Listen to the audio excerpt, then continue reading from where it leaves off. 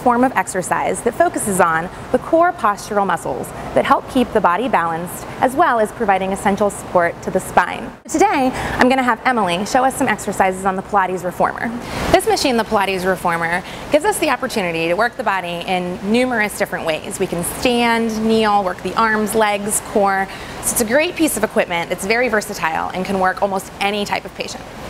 So as Emily's moving, you can see she has to keep her core nice and stable as she's moving her arms. We're able to work our hamstrings, keep our core nice and engaged.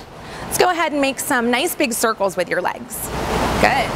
Pilates exercises help to bring awareness to breathing patterns. They help strengthen deep core muscles.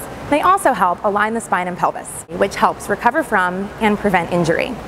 Pilates can be used with a variety of patients and athletes. I especially like to use it with gymnasts, dancers, divers, the type of athlete that requires a keen body awareness as well as moves their body through extreme ranges of motion. Pilates exercises can be done on the mat, just on the ground, anywhere, or we can use a variety of equipment. These were just some examples of some exercises that could be incorporated into any physical therapy routine or also be used for performance enhancement. I hope you learned something about Pilates today. Thanks for watching.